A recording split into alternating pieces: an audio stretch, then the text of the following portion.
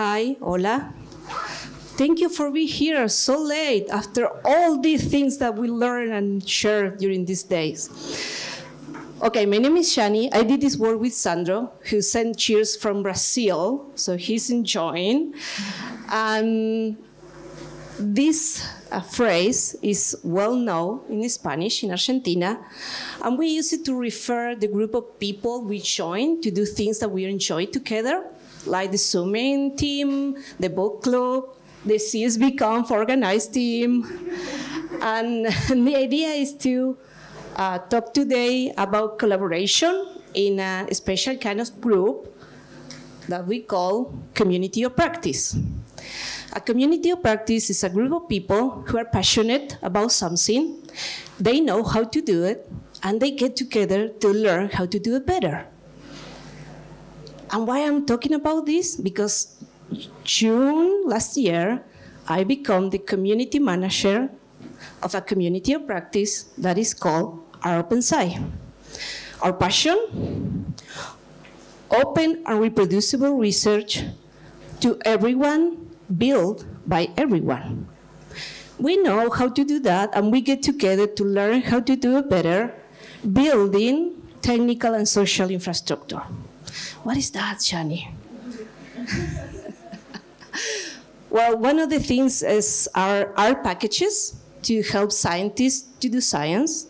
Research software engineers code packages, send those to our review process. We review them, we help them to get better, and then they become part of our suite. Developers have the support of the community and the staff of rOpenSci, and users get high-quality software to do science. We also try to make the raw data tools and best practices more discoverable. We have a project that is called rUniverse that helps to publish and search more than 18,000 packages, R packages. We do our biggest effort to create a welcome and diverse community. We have several projects for doing this. For example, our Champions program that is focused in regions like Latin America to help people to become contributors to open source software, and our multilingual publishing project, which is trying to localize and translate a lot of our materials and documentation into Spanish and other languages. And we try to build capacity for software users and developers using, for example, online books that we wrote, everything open, guidelines, templates, software, and different space.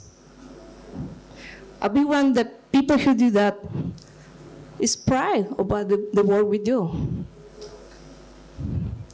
And we promote advocacy for a culture of data sharing and reusable software. Everything we do is open, so we hope that it's useful for people to use. So now I say that I become the community manager. Again, what is that? Here, most of us think about the person who handles Twitter or Instagram. But it's not exactly that. A community manager in the context of a community of practice is someone who facilitates the activity of the members of the community. So it's more like an in-reach activity more than this social aspect. We have to deal with Twitter and Instagram and Mastodon and all that, but it's only one part of the work. We do program management, program design. We have interpersonal interactions, communication, technical aspect. So yeah, that's try to be me. The thing is that when I start this job, I say, okay, how I going to do my work as a community manager, how I do a good work? The first thing is to know your community. So let's analyze our rOpenSci community. Let's do this together.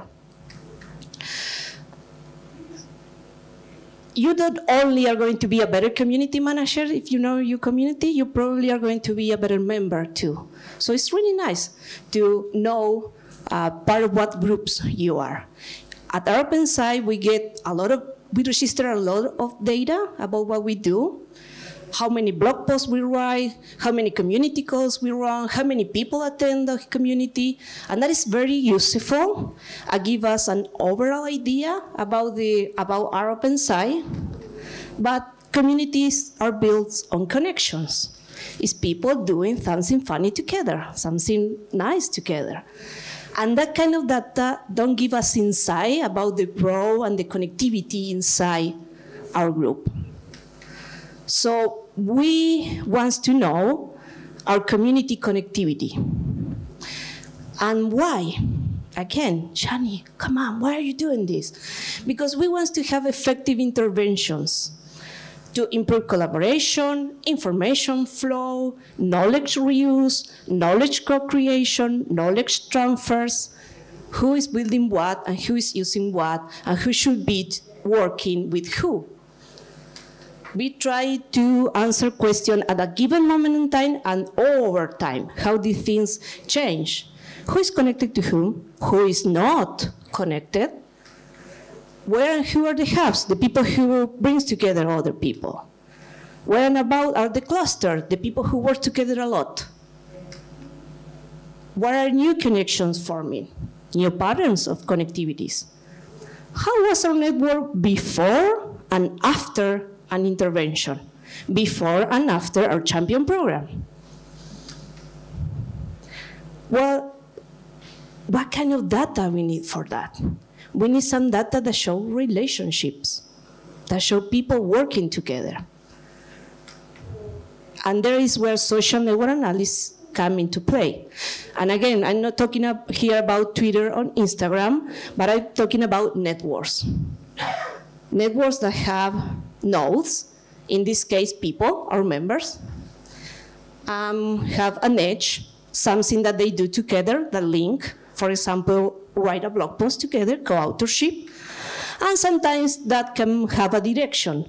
For example, someone who attends a community call, the direction will be in one direction, and perhaps not to the other. Perhaps these people receive information and that's it. And we can map networks. We can have all our members here, the little people, and we are going to have things that they do together. And we can start to explore this pattern and to start to identify interesting things in the network. So for example, the degree is the number of connections that a person has. So higher degree, these people do a lot of things with a lot of people in the network. The multiplexity is when two members do a lot of things together. So they do things together more than once. I don't know, they write a blog post, they translate a chapter. The between centrality, it is the people who are always in the path to connect to other people.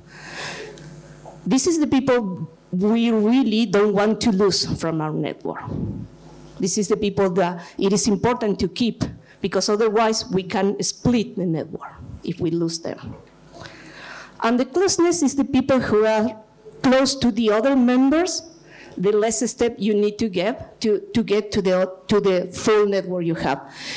If you want your community to know something, you have to be sure that these people get the message, because they will spread the information through your community. Okay, keep this in mind. And the cluster, so the people who work together a lot. So this can be by topic, this can be by geography, this can be, it is really interesting to see who is working with who a lot. Keep this in mind to see how we apply this to an example. How we collect those data. How I know if people do things together. Well, one of the things we have at rOpenSci is a contribution guide. You tell me, okay, Shani, this is amazing. I want to be part of your community. What I can do? Well, we have a full book that tells you the different things that you can do. So, for example, you can write a blog post, you can review a package, you can maintain a package, you can speak at a community call, you can be a champion, or you can host a co-working session. A lot of these things can be done by more than one person. So you can start to identify the nodes and the edge. Write a blog post, node, author, edge, co-authorship. Champion, node, mentor, mentee, edge, mentorship, and so forth and so on. Where is that data? In a web page, in GitHub, in our universe. Let's see an example with blog posts. We have our blog posts using Blockdown, Armourdown. This is a yarn, the head of the file, and you can see the title, the author. So, hey, here's the people who are working together. These people write something. And the date when they do this. And here is the code in R for reading all the blog posts we wrote and get that data. So we create the list. We create a table with the information we need in Spanglish. No. we loop through this list. We get each one of the document. We read. Okay. We read the yarn. We put the data in the table, and then we create a CSV. Then we transform this information in, this is the format that a network needs. We need a from and a to.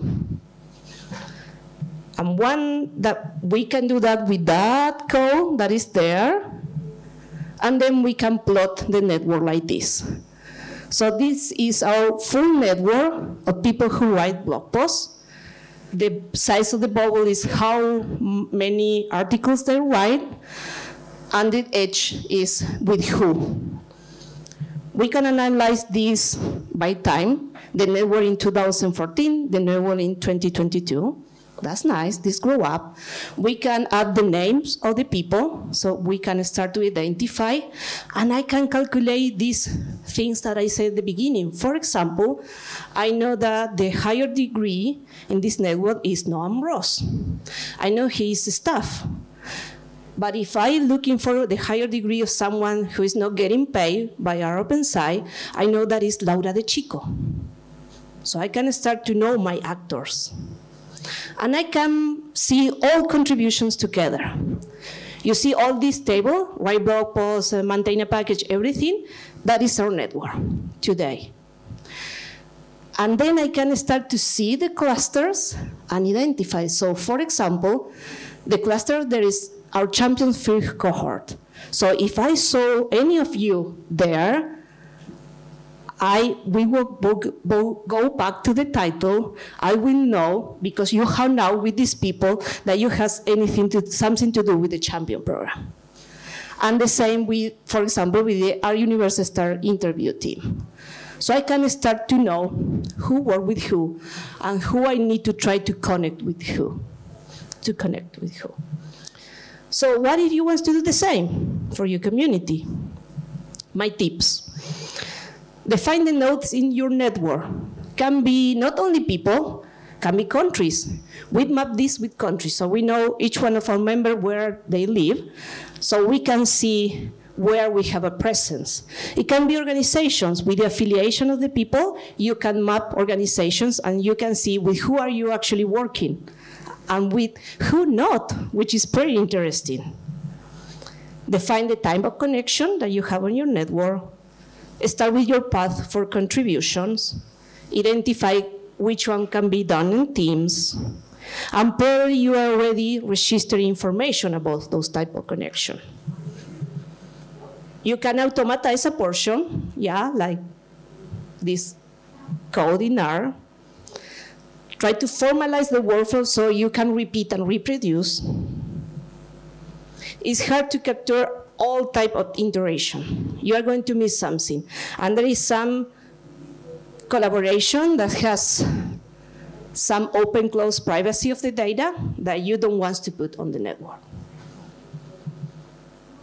Knowing the node helps you to understand the cluster. I mean, I know that people are champions. You probably don't, So that knowledge that you have about the network helps you also to understand. And in the case you are new, like me, in the community, ask the people that have been on the network more time than you. You can take a snapshot of the model of the network so you can compare at different times. I want to know if our champions program will change at network. I hope it does. And if it changes in the way we really want to. And share what you find with the community. Share it. And with other community managers. Thank you so much.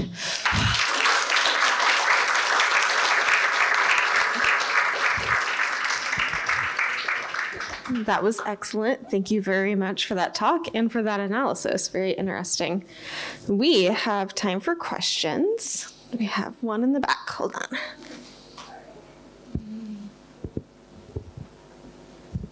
I'm so excited about this talk. This is so amazing. I've never seen a data analyzed for the community this way, and I can't wait to do that for my communities.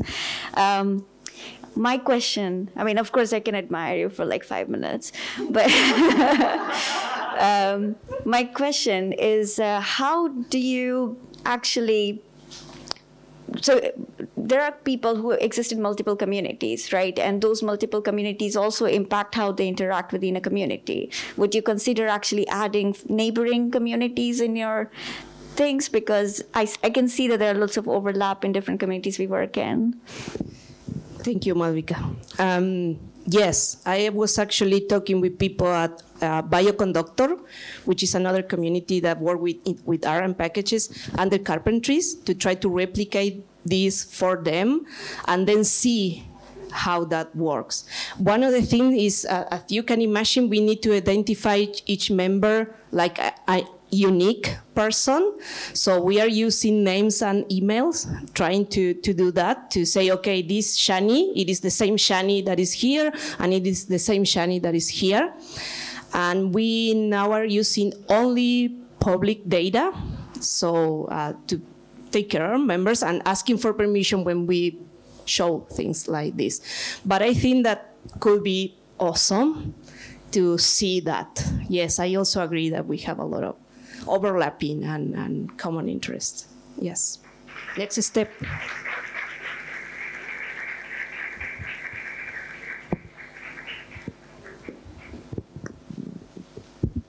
That's great. I love that slide. Really, really nice. So, what's like the most surprising thing you realized about your community that you didn't know or you didn't suspect perhaps before? Okay, rOpenSci for several years has an unconf.